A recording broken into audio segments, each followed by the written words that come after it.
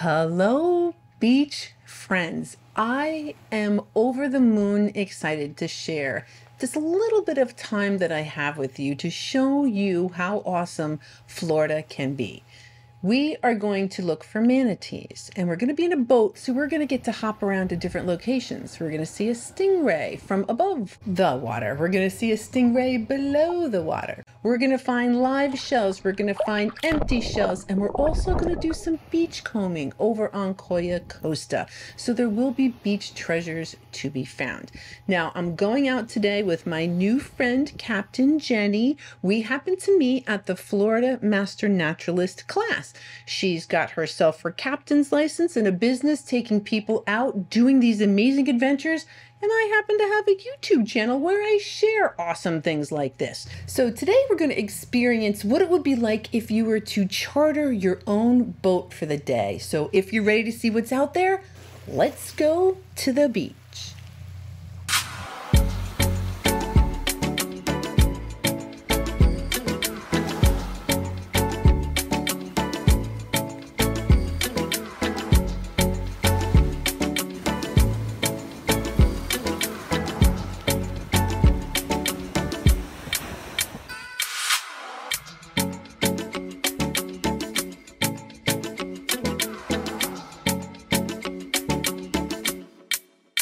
So the adventure that we're going on today, this is something that I typically would probably encourage a family to do. I can imagine going out and doing these things, sharing these experiences with your family or friends or just a group of people, and it just being really, really amazing. I'm going to make my own memories, and they're going to be awesome. I'm going to share them with you, and it's going to be incredible how many different things we're going to get to do in kind of a short period of time. So already we're looking for manatees. So yes, out in the wild, you can go and find manatees. And when you go with an experienced captain, they're going to know kind of where to look for these animals. And it's just amazing. So this is taken from SeaWorld. This is what manatees look like. We are not going to see them like this, but I wanted you to see them. They're giant tails because we're going to see a little bit of it. They breathe. They are mammals. So they'll put their noses up to the surface and that's how they'll breathe. We are not going to be able to see them like this. I did want you to see them. So that's how beautiful they look at SeaWorld. This is what they look like in the wild. So right there we see two. I think that's a mommy and a baby. So those are manatees just out doing their thing. It's incredible. Now the manatee is the official state marine mammal of Florida, and it is native here. They get to about 10 feet in length and maybe up to about 2,000 pounds. They are herbivores, so they only eat seagrasses and freshwater plants. Now they do migrate to springs and other warm water in the winter when the water gets a little bit colder. And smart critters. I myself don't like the cold weather. Now, healthy adult females will give birth every 2 to 5 years, and the calves will stay with their mom for anywhere between 1 to 2 years. So we got to see a little bit of those critters, and we're off to another spot. We're going to see if we can maybe see them again. Now, here you go. Just look under the arrow. You'll see its little nose, and hold on a sec. See that tail? And it really does look like a mermaid, right? So the stories go that sailors used to think that manatees were mermaids. Now, since we're talking about manatees, one other thing is they really don't see very well, but they have really sensitive whiskers. So that helps them to detect the plants and stuff that they eat. Because when they're eating on the bottom, it kind of kicks up all the sediment and stuff. So they don't see really well, but they vocalize. It's a high-pitched vocalization that they do. They're just really neat critters, and that's really exciting to kind of see them again out in their natural environment. So next stop is we're gonna go, this is in the bay, and see where that color gets, the water gets a little bit lighter. That's where this sand. So the difference between the dark water and the light water is seagrass and sand. So we're gonna walk around that sandy area, and of course I'm already checking it out. I'm already, okay, is there anything here? Because you never know. And I did, oh wait, let me just stop that a second. All right, we'll just quickly rewind because I did see a shell right there. Right there. There's the shell. So I am, now it's under the boat at this point. I'm like, okay, I saw it. So I'm going to go find it. So I'm going to wander around, see if there's anything else here. All right, a quahog. Big old quahog shell. And as you are standing here, it's so peaceful and relaxing. just being out in the water like this. The water's what? I don't know. It's above my knees maybe. Oh, it's just really, really cool experience. So there I am. I'm hunting again. Just found another quahog. Here we go. But I do know that that critter is alive. I can see its black foot. So I do what any good explorer would do, and I get out my underwater camera to see if it looks any cooler from underneath the water. So that black thing on the bottom, that is the animal, and we see its operculum there. And look at that shell. It is just covered with algae. I can only imagine how old that critter is. Incredible.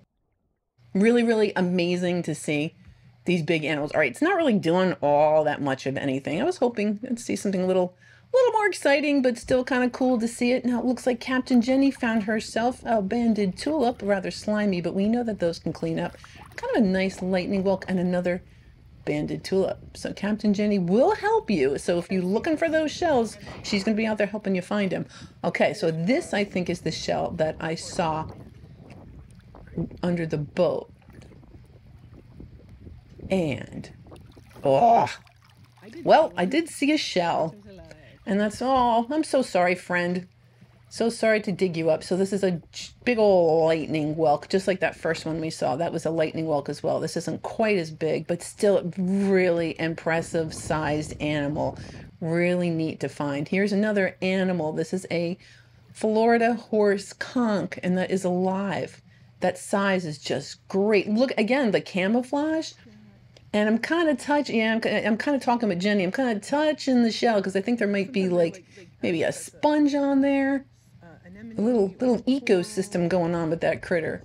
Beautiful little horse conch. So we're going to leave that critter there in the water. And just take one more look at this absolutely beautiful location that we got to kind of wander around in. Oh, there's another, probably an anhinga or a cormorant bird.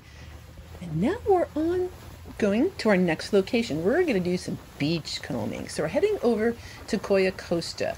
Now, over on Coya Costa, there is a ranger that will reach out to Captain Jenni if there's any birds that are in distress or need of help, and Captain Jenni will get them and bring them over to CROW, which is the Clinic for the Rehabilitation of Wildlife. So Jenni also happens to help with the critters that might need a little bit of assistance. So I'm walking up to Coya Costa. It feels like, again, like super adventure. The tide is high, whatever. It is beautiful. And there's going to be shells. There's always something to find. So kind of got out of the water. So we're going to do a little bit of exploring on land at this point. Been to Coya Costa a couple of times. It is, let me try to remember. Yes, there are a couple of private residences on Coya Costa, but not where we're going to be. Okay, we got ourselves a quahog. The rack line, it looks soft. That is a surf clam. It looks soft, like everything's kind of been here for a minute. It's more rounded. Still really pretty lightning whelks. That's a great lightning whelk. Nice size, great color. And those are probably just easier to find. I was thinking about this because of the bright colors on the lightning whelks. Some of the other shells don't have that contrast. Look at this view. It was gorgeous. And I'm looking forward to my day. It's still early. We have so much to do. All right, quahog, surf clam, quahog, a bunch of those quahogs here. Those are, you know what? They're nice shells. I don't collect them all the time. They're a little on the heavy side. Get a piece of a sand dollar. What do we get? Oh, a kitten's paw. Hold on to that kitten's paw. Oh, and a sunray Venus clamshell that is hinged. And these are neat. Now, this one looks smudged. A lot of times those bands on this shell will be very deliberate. This one looks like it's smudged, like the paint was wet. This is really exciting. This is a turtle nest. This is a mommy loggerhead turtle. And these are turtle tracks. And you see them go up. She went up. She dug her hole. She laid her eggs. She covered them back up, made a U-turn. and then came back down the beach. Looks like there's a couple of different turtle tracks here, but this does look like it was a successful trip on the beach. Not all of the turtles that make it onto the beach don't actually lay eggs. Sometimes they do what's called a false crawl, and that kind of looks like this. You'll kind of see the turtle, you'll see the tracks, and then mommy was like, nah, and then she turns around. So there's something either spooks her or she just doesn't feel safe, and so it's called a false crawl. So that's really exciting to see the turtle tracks. It is turtle season, and it's also stingray season, and we'll talk about that in a minute. What do I mean by stingray season? So as you can see, it is ridiculously gorgeous here. And sometimes this time of year, you might see a stingray. So they tell you to do the stingray shuffle between May and October, because stingrays do tend to kind of like to hang out in the shallow water. Now, I saw this little critter and I was kind of following it, but at some point I didn't need to do that. It was turning around again. So we get to get a really good look at this cool critter. Now, there's another critter. This is a stingray. There's another critter called a skate, and they're different. Skates do not have poisonous barbs. This one does. So this is not something that I'm not going to pursue it because it does have a barb and it feels threatened, you know. I wouldn't chase it. So I'm at this point kind of standing still, and it's coming toward me, and I'm very excited because I get to see it, and then it figures out human, and then it just took off. But that was really, really cool. But you are going to want to shuffle your feet. You don't want to accidentally sneak up on one of those stingrays. Another lightning whelk. You know, those are pretty dependable shells. If I had to say, can pretty much depend on lightning whelks showing up a lot of the time. Okay, lettered olive. Looks like it's had a run in. There's something that wanted the calcium in its shell. Oh, it's a surf clam, and holy cow, it's like the whitest shell I've ever seen. It's so pretty. And then I noticed I'm shelling amongst all these little fish. Well, that's fun. Or fry, is that what they're called? Little baby fish. So that's kind of fun. They got this little protected area. Okay, onto the shells again. Another. So there's a lettered olive, and that's kind of cool. Like the outer layer was kind of stripped off, and you see all the little letterings of that shell. What do we got? All right, a giant Atlantic cockle or a beach bowl. Do like myself a good beach bowl. Oh, it's so pretty. So little worm snail. Just all the rounded shells, the soft colors. Here we have a calico clam. Again, the coloring is a little bit soft, right? What else we got? Oh, a little auger. A lovely auger. Another lettered olive. Oh. Yeah, I'm just checking. When I feel it like that, I'm checking to see those shells can actually feel like glass. Like they're so shiny. So I'd look to try to stick to the shiny ones. That's another calico clam. I do see a spotted slipper snail. Kind of fun. No shortage of shells. And the view is ridiculous. So I got to see that stingray. I'm picking up seashells in this pile. It is beautiful out. Excellent. I will add this seraph to my little collection here. A lady-in-waiting Venus clam. You know, I've been thinking about that shell. I don't think it would be that exciting to me. I like the name. Lady-in-waiting Venus clam. It's just like this really long name. What else? Oh, broken. Broken. Banded tulip. Funny, right? We'll be in Kais or Marco and picking them up like you can't avoid it. And here, yeah, maybe you'll find a piece of one. So there is another seraph, another lovely pointed shell. A prickly cockle. Awesome. Oh, and a rough scallop. That's in good shape. Now they do call the rough scallop because it's got a rough surface. You can sometimes kind of see it, like it's a little bit beaded, like a little sandpapery. All right, so it's in the water. Oh, I'm glad I popped up on here the beach because here we have ourselves a sand dollar. Yeah, ours do have keyholes in it. That's called the 5-hole keyhole sand dollar. Sand dollars come in different, well, they're always kind of a flat one, but some of them don't have the keyholes in it. Oh, and they also have the arrowhead sand dollar down here. I've only found one of those, and I believe I was here on Costa Costa. Alrighty, another lightning whelk. Lovely. The dependable lightning whelk. Another surf clam. They're so, I have a thing with white shells too. I like color shells. I love seeing through the surf clams. And I do have a thing for the white shells sometimes. So I think, yeah, I'm just going to distract myself with some white shells for a hot second. So these are all little surf clams, with the exception of that one. That's a little coquina. Still white though. It's still within the theme of white. Some surf clams, a coquina, and some hitchhikers maybe. Some other little white shells. A banded tulip. Oh, it's a little dry. Not the finest example of a banded tulip I've ever found, but still, considering what we're kind of finding today, that's kind of exciting. Like an old friend, right? Okay, here I think this little flash of orange caught my eye. Another rough scallop. A lovely, lovely little orange rough scallop. Oh, sand dollar. And a buttercup lucine. How buttery are you? Moderately buttery.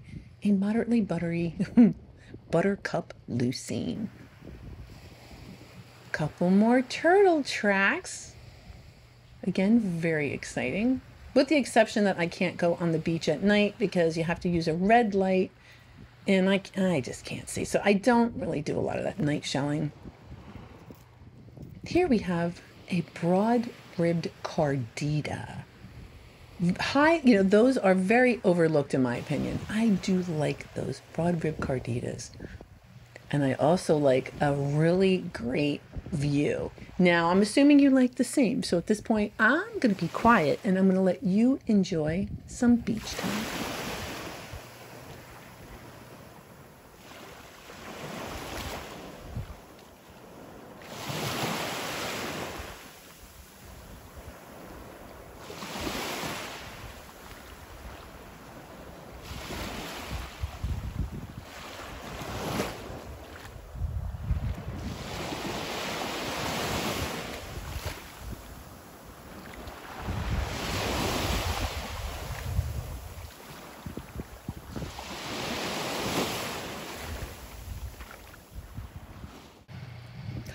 And another piece of a sand dollar. Now at this point it occurred to me, now normally I don't collect broken sand dollars, but these have the doves in them.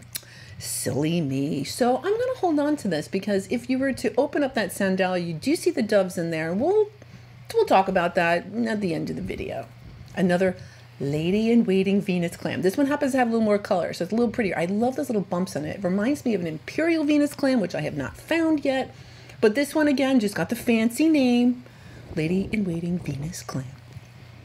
Sand dollar. Oh, little chipped, but I've learned. I'm going to hold on to you. I'm going to hold on to you because you have some doves inside. I cannot stop marveling at how beautiful the water is. My day is amazing. The beach is just giving me treasures. So this is the kind of thing, again, that you could experience with your family. You could come and experience this or with your friends or the people that you love. Now check this out. We had seen this for a while. We weren't sure what this was. I do think this might have been a shark. Jenny thought maybe a tarpon. So hard to say. If I had to guess how long it was, I'm going to say that was maybe 3 feet long. Yeah, there's Miss Jenny. So not sure what that was. Cool to see, though. It was kind of cool to see. So now we are on to our next stop. We're going to have a little lunch. And we are still going to learn a little bit, even when we stop here. So we're at Cabbage Key. And when you arrive here, you can see this tree. Now, Jenny pointed this out to me. This is a cabbage palm. So see the palm It's kind of poking out the top there. It's been completely enveloped by the strangler fig. And so the strangler fig is one of those trees that just kind of strangles the life out of other trees. The cabbage palm is still hanging out in there. I just thought that was kind of neat. And they also have really cool, they have gopher tortoises here. Now, the gopher tortoise is the only native Florida tortoise, and it is considered an ecosystem engineer because they can dig burrows that extend 20 to 40 feet. So take a peek at this burrow over here. Yep, that can extend 20 to 40 feet. Now the burrows provide important habitat for other species. So they're considered a keystone species. So other things like indigo snakes and diamondback snakes and other reptiles and stuff will also share those little burrows with the gopher tortoise. They're kind of a cool critter. One other kind of cool thing as I was hanging here, so hanging outside today, we decided to dine outside. And when you go with a captain and somebody that knows the area, they kind of give you little tidbits. So Jenny points across and says, hey, yeah, that's Whoopee Island. I said, what? She said, yep, that is Whoopee Island. So here is a look at Google Maps. This is us. We're at Cabbage Key Inn right here. And there's Whoopee Island. Why is it called Whoopee Island? Well, let's just say there was a woman of ill repute who used to offer services over there. And that's why it's called Whoopee Island. I couldn't find any actual information about that. I was digging, and I'm just going to take that at face value because it's kind of a fun story. So in addition to just coming and having a delicious lunch, I might add, I had the tri-tail fish on a bed of lettuce, a little salad. It was delicious. And you learn a little bit more about what's going on in this area. So we had our lunch, I found out about Whoopee Island, and we're ready to go on our next stop. Now there was a little bit of weather, and I know my weather, I had my apps. Jenny was also very prepared, so we were not concerned. Now we're going snorkeling. So we found another little area. We can see the sand versus the seagrass. And we're going to get in the water. We're going to see what all is here. All right, first thing I do notice is color. Like it looks so much murkier. And then that had got me to thinking about the manatees, but we already know that they have really sensitive face whiskers that kind of help them find the seagrasses. So I do see a bunch of fishes. I was looking for seahorses. The seahorses like to hang out in the grasses. So I was actively looking for them, as well as shells or just really anything else interesting that I might run into as I'm underwater here checking things out. All right, I do see big old quahog. Big old quahog. We're just gonna, we'll leave that quahog be.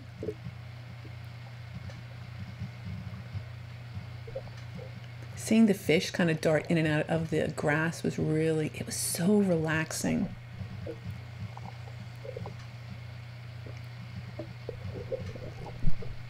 All right, more fish. Not so much in the shell department, so I'm not seeing too much. But, oh, I'm finally ready to get down. And it's not graceful for me at all. I don't have weights, and it's hard to stay like under the water, so I kind of crash land, grab a really beat up lightning whelk, check it out and say, okay, cool, at least it's a shell. And kind of keep swimming around, see what else is here. More fish in the, oh, it feels like a big fish tank. Well, I guess it is kind of a big fish tank, isn't it now? So that's really fun. And the next thing you know, you see a person swimming toward you with treasures. Right, it's a quahog. It's alive. And so again, had it been something else, you know, Jenny would find it, she's going to ID it for you, bring it over to you, and help you just experience more of what's going on here. I happen to know that we're looking at a big old quahog. Neato. So we'll just leave that be. Oh, we do. I got myself a buttercup lucine. Woohoo! That's actually a lot more exciting when you have to snorkel for it. So it looks like Jenny got herself banded tulip. We got a horse conch, More on that later. We're going to turn that into a little project. We have a decorator worm. So those are worms that just kind of encrust themselves with other broken pieces of shells and whatnot. And then another banded tulip. So Jenny did a lot better than I did in the shell department. And so we decided to check out a different location. So we left that place and we're going to move around. And again, that's kind of the beauty of not being on a tour. Like, the captain is there to really entertain you and your family and your friends. So you're going to get to do whatever you like. And I already see there's more stuff here. So we'll sort of crash land, and I'm guessing, let's see, I don't know, maybe Pennsylvania Lucine? Maybe? Some sort of Lucine. Oh, Florida fighting conch, live slippers, all sorts of stuff on that shell. Yep, that's Florida fighting conch covered in stuff. And a moon snail, and I was like, well, all right, I already made the effort to come down here, might as well check it out. So that is a moon snail. Been hanging out here for a long time. I don't even think a hermit crab would want that shell, but still neat. We got sunray Venus clam. Excellent. So definitely more goodies here. Fantastic. What do I see? Sand dollar? Yep. So a sand dollar. It's like, has been hanging out here for quite a while. Yeah, I mean, you could try to take that home, soak it in hydrogen peroxide, see if that stuff comes off, but I'm gonna just leave it be. All right, more sand dollars.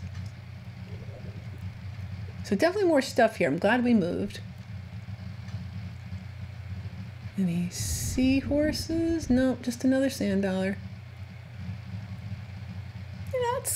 That's kind of keeper material. I think that one, yeah. Yeah, I think I'll hold on to that one.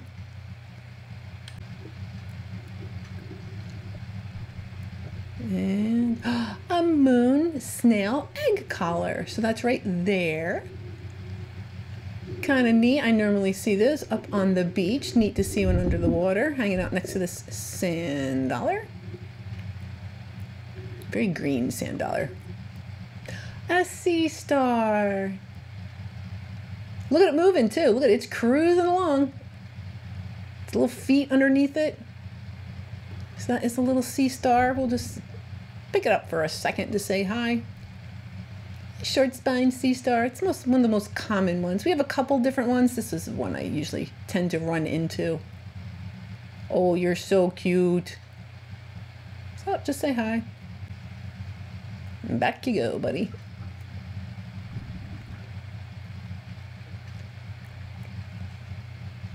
Very cute. Moving right along. Oh, what do we have here? The closest thing I could come to figure out what this is these are some sort of sponges. I don't know what kind. Oh, glass sponge. I think that's what actually had popped up when I tried to figure it out. Just really cool. Never saw anything like it. To me, that looks like a colony of dryer balls with siphons. But I actually think that's a sponge. Kind of cool. Now this was quite exciting. That is a horse conch, and I'm going, oh, no way. I stinking found one. So I get it. I'm like, woohoo, it's whole. Pulling it up, and I'm like, oh my gosh, it's alive. So just like that, I go from elation to deflation. But let's check out this animal. It's gorgeous. Look at that shell. The size is amazing. And those animals are orange. Beautiful shell.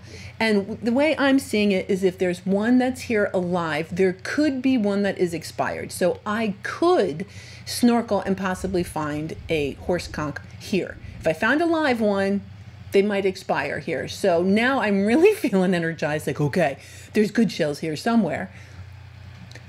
But I got sidetracked by this sand dollar. Now this is alive.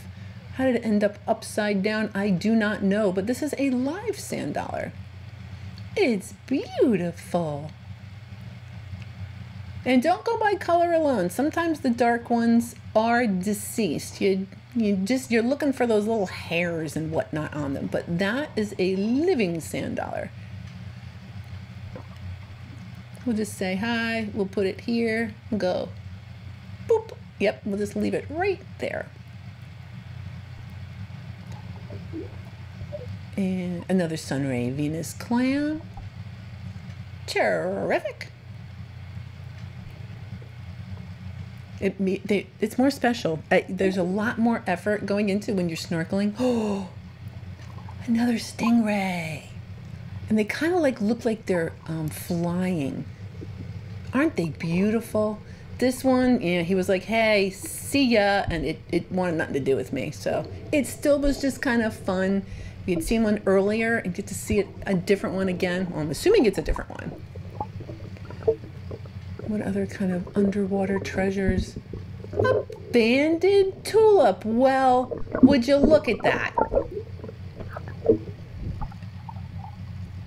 That's a great looking banded tulip. Oh my gosh, I'm wrinkly. Yeah. So I rediscovered how amazing snorkeling is. It was so fun. It was a beautiful day, and I mean, think about it. We saw manatees. We did a little walking around in that water in the bay, which is amazing. We went over to Coya Costa. We went over to Cabbage Key. We just went snorkeling. So again, if this is something that would entertain you, it sure as heck entertained me. I would go on an adventure like this in a heartbeat. So this is the kind of memories that you can create with people that you love. So if you want to get in touch with Captain Jenni and have an amazing adventure like this, there's all her information. It was a great time. Come down here. It is amazing. I went out, and this was at the end of May 2023. So legitimately, that is exactly what I saw. And I did manage to get a couple things. So I snorkeled probably for that slimier sand dollar. And then I kept some of these other ones that we found over on Coya Costa. I did keep a couple of those surf clams. They were so white and so pretty. The lightning whelks, the giant Atlantic cockles, the prickly cockles, the buttercup lucine, some of the scallops, the broad rib cardita, the auger, the seraph, the worm snail, the calico scallops, the banded tulips, the calico clams, the I think Pennsylvania lucine, oh, and the lady in waiting Venus clams. Now, I was going to open one of the sand dollars and talk about that and the doves that are inside, but we're going to do that next week. Patreons, I can't believe that's it. We've already been together for 32 minutes. It went so fast because I just had such an amazing adventure, and thank you for allowing me to share it with you. And also big thank you to Jenni. So now that I've got the thank yous out of the way, you guys are awesome. I just so appreciate you and coming along with me on my adventures. Next week, we're going to hit the Sanibel Lighthouse Beach because I couldn't wait anymore and I had to walk over there. So we're going to see that beach next week. Until then, I hope you have yourself a great week, and I'll see you again next Sunday.